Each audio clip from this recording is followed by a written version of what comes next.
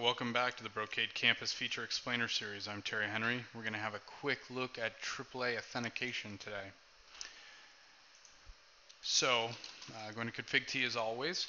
Now, we do support the three types of AAA, so accounting, authentication, and authorization. In this case, we're going to talk about authentication or authenticating to a device, right? So we'll do AAA authentication, and then what you're trying to authenticate access to. So whether it's 802.1x access, whether it's enable or privilege exec, whether it's login such as telnet or SSH, SNMP server, or web server. So in this case, let's do enable. So we'll do privilege exec mode. And then normally we're going to do a default authentication list. You can use implicit user as well, but let's go default is what we're almost always going to do, and then how you want to authenticate them.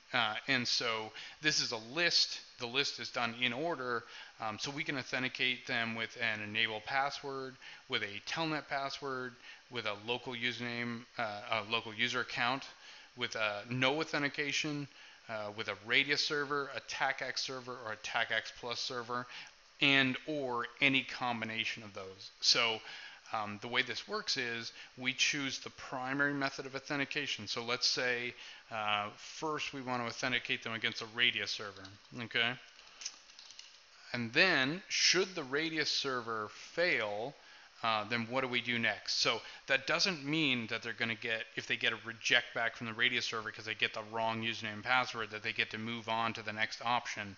That means if the radius server is not configured, or if the radius server is down, it'll move on to the next method, right? So then maybe we can use local username and password, and then we can use an enable password.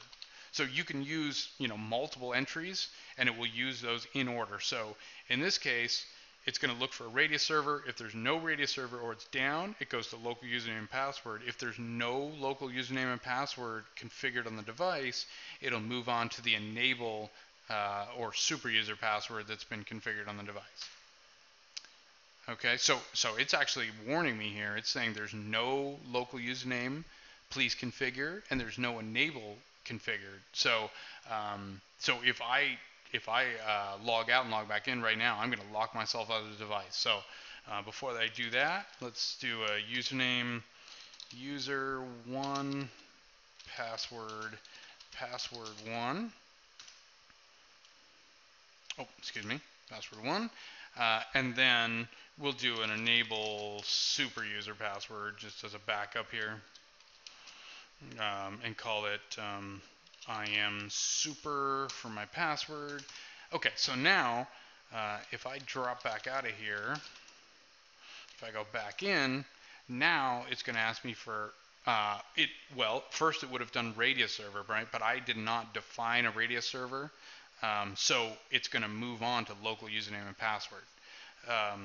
So my local username and password that I set up is user1, and my password was password1.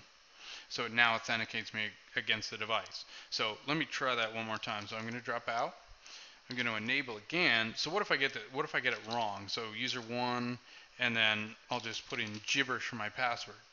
It doesn't move on and let me use the enable password. It just kicks me out. So as long as there is a local username and password defined in the box, that is what is my method for authenticating at this point.